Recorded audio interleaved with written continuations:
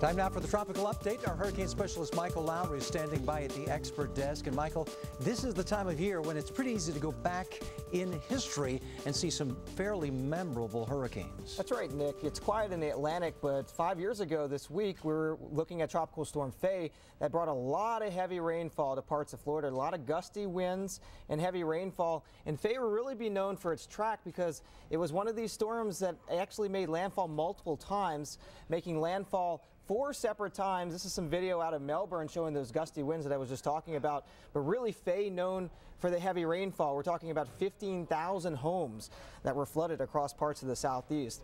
If you look at the track, though, that I have up here, 4 landfalls starting first in Key West on the 18th of August, and then making landfall as a second landfall as a 65-mile-per-hour tropical storm.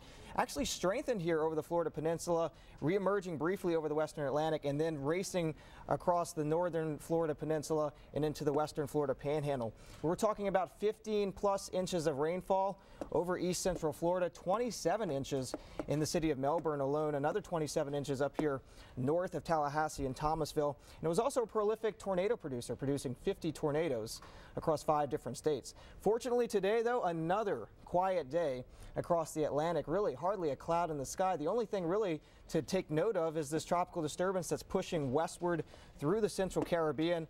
Just a few showers and thunderstorms here over Haiti and the Dominican Republic, but otherwise quiet across the Atlantic. In the eastern Pacific, though, it's another story. We're actually watching 2 separate tropical disturbances. Invest 94E here to the southwest of the Pacific coast of Mexico, and another disturbance off here to the west. And this could get a little interesting for the U.S. as we get into the early part of next week. I'll explain why.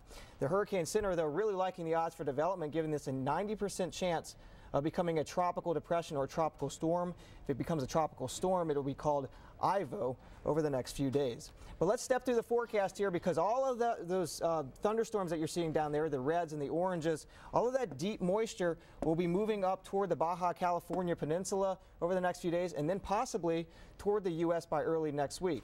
So if we put on our low-level spin, you can see it down here. Here we are today. If we move this forward in time, you can see that spin becomes better defined, and that system that's now west of Invest 94 E will sort of be pinwheeled around, and all the moisture associated with it will be pushed up in toward the Colorado River Basin by early next week. So we're talking about possible impacts here as we move into early next week. Heavy rainfall across parts of Southern California, Arizona, and Nevada, including widespread thunderstorms possible. We have a few days to watch this, and we'll keep you updated. Vivian, back to you. All right.